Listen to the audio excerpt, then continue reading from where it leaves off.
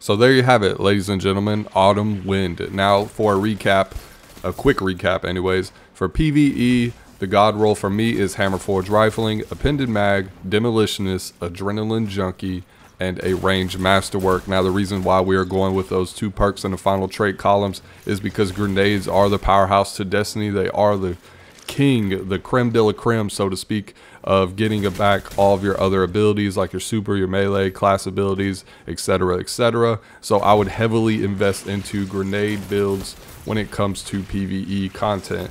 Now for PvP, where this weapon absolutely shines, there are a number of different perks and trait combinations that you can absolutely go for, but I highly recommend going for Hammerforged Rifling, either high caliber rounds or ricochet rounds. I personally like the high caliber rounds. It does knock your targets back a little bit more.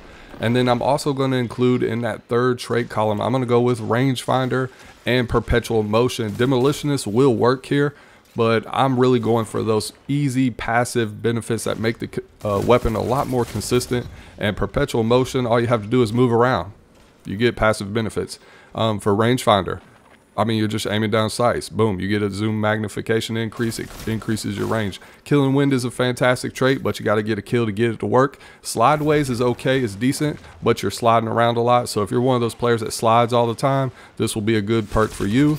Now for my final trait column, I like Headseeker. Headseeker is fantastic, but if you're trying to get that TTK down, you definitely want to go with Multi-Kill Clip. It does provide that damage increase, and we also have other ways to combat and get that damage down. We do have Swashbuckler, we do have Adrenaline Junkie, Frenzy, stuff like that. So we do have some damage dealing perks here that will decrease the TTK time, and that's really what you want inside of PvP. For me though, I do like Elemental Capacitor, so if I had to give it up, I would be going with either Multi-Kill Clip or Elemental Capacitor. So those are my god rolls for PvP: Hammerforged Rifling, high caliber rounds, Rangefinder or Perpetual Motion, whichever you get or whichever you like, and then Multi-Kill Clip or Elemental Capacitor. And of course, we can't leave out the Ranged Masterwork. And that's going to do it for me, guys. I hope you all enjoyed the video. If you did enjoy this video, don't forget to like this video and subscribe to my channel. I will have more videos coming out in the near future. I thank you all so much for the support. It has been overwhelming. Thank you all so much once again. Now, if you have any video recommendations or anything that you would like me to cover, please let me know in the comments down below. I do have some more videos, like I said, coming up. And I also will be doing a part 2 for the bow video.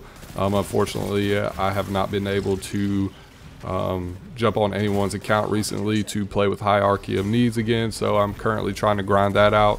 And once I do, I will have that part 2 for the bow video. So please stay tuned for that. I also have some builds coming up I think you guys will be very interested in.